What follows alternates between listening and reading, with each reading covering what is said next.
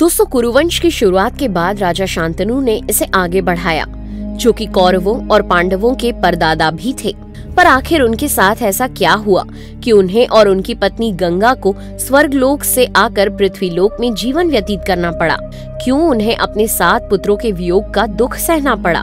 आइए जानते हैं इस वीडियो में राजा शांतनु और गंगा के पिछले जन्म की प्रेम कहानी तथा इसके जुड़े रहस्यों के बारे में। दोस्तों, राजा शांतनु और रानी गंगा का जो प्रेम विवाह हुआ था वो पिछले जन्म में ब्रह्मा जी से मिले हुए एक श्राप का ही परिणाम था।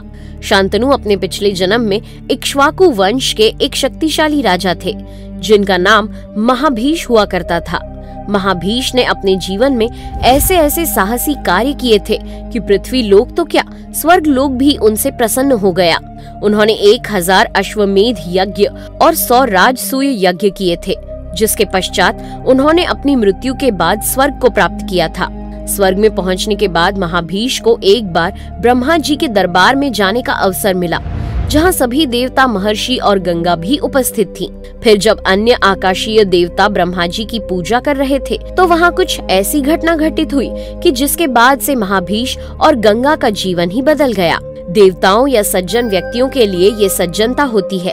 जब भी किसी स्त्री का कोई अंग प्रदर्शित हो रहा हो, तो इन सब व्यक्तियों को अपना सिर झुका लेना चाहिए। परंतु होता यूं है कि पूजन के समय हवा चलने के कारण गंगा जी के वस्त्र उनके शरीर से खिसक गए, तो वहां उपस्थित सभी लोगों ने शर्म से अपना सिर झुका लिया। परंतु महाभीष, जो गंगा जी के सामने ही बैठे थे, वो उन्हें तब भी एकटक देखते रहे। ये देखकर ब्रह्मा जी को बहुत क्रोध आ गया और उन्होंने महाभीष को वापस पृथ्वी लोक में जन्म लेने का श्राप दे दिया।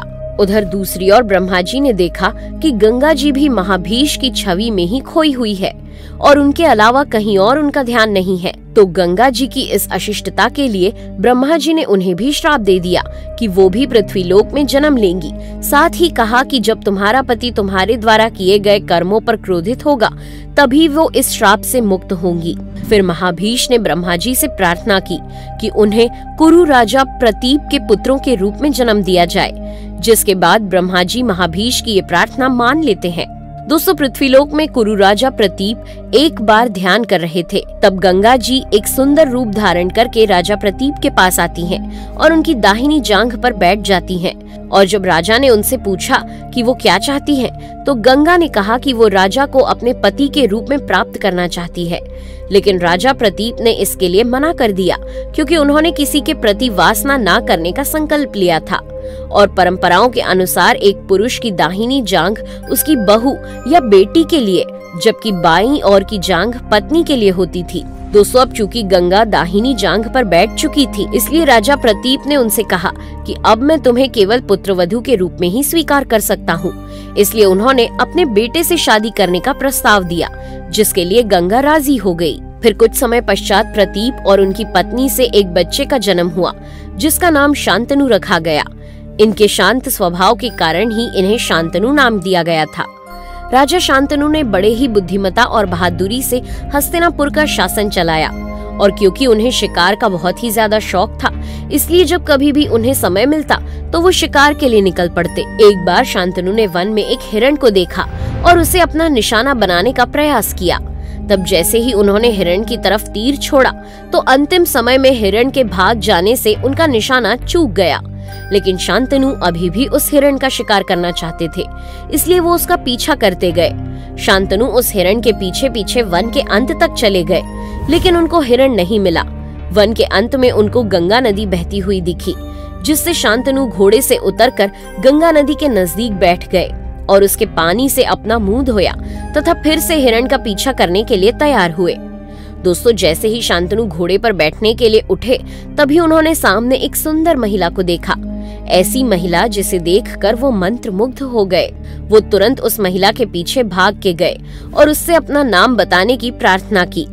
अब शांतनु ने अपना परिचय भी दिया कि वो हस्तिनापुर के राजा हैं तथा निर्भीकता से बोले कि मैं जीवन भर आपको कल्पना में देखता रहा हूँ और अब आपसे विवाह करना चाहता हूँ। तब उस महिला ने कहा कि मैं आपसे शादी तो कर सकती हूँ, परंतु उसके लिए मेरी शर्त है कि आप ना तो मेरा नाम पूछेंगे और ना ही मेरे द्वारा किए जाने वाले किसी कार्य पर प्रश्न करेंगे, और अगर कभी आपने इसका पालन नहीं किया तो मैं उसी क्षण आपको छोड़कर चली जाऊंगी। इतना सुनने के बाद राजा शांतनु ने उनकी शर्त स्वीकार कर ली और गंगा नदी के समीप मिलने के कारण ही उस महिला का नाम गंगा रख दिया।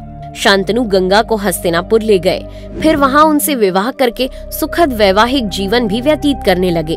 गंगा एक बहुत ही अच्छी और न्यायप्रिय रानी थी, जो राजा के साथ साथ पूरी प्रजा का भी ध्यान रखती थी।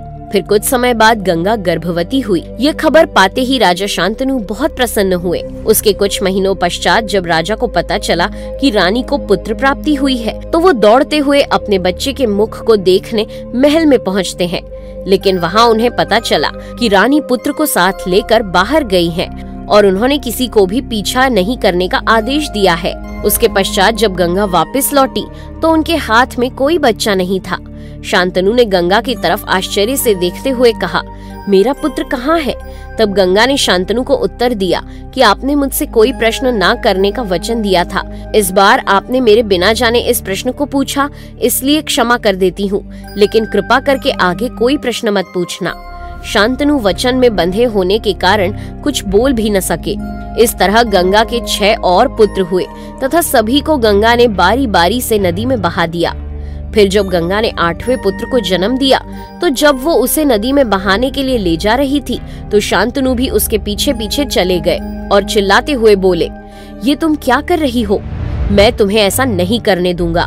तब गंगा ने शांतनु से कहा, राजन, आपने मेरे वचन को तोड़ा है, इसलिए अब हम दोनों को अलग होना होगा।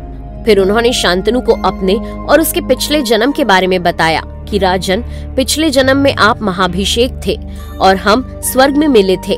हमारे कार्यों से नाराज होकर हमें श्राप मिला था, जिसके कारण ही ये सब भोगना पड़ा। अब शांतनु ने गंगा से अपने पुत्र के बारे में प्रश्न किया, तो गंगा ने उन्हें बताते हुए कहा कि राजन, आपको एक और श्राप मिला था, जिसके फल स्वरूप आपको ये कष्ट भोगना पड़ा।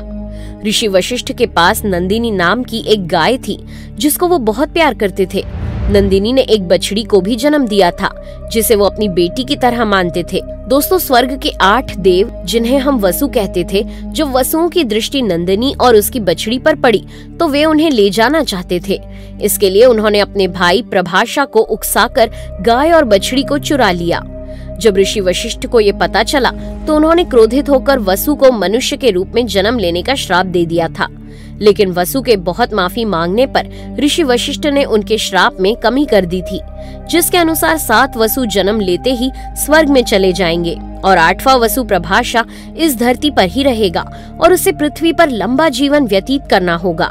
गंगा शांतनु से बोलती हैं कि मैंने पृथ्वीलोक पर आकर 6 वासुओं को जन्म लेते ही स्वर्ग में पहुंचा दिया, परंतु अब इस पुत्र को मैं नहीं पहुंचा पाई।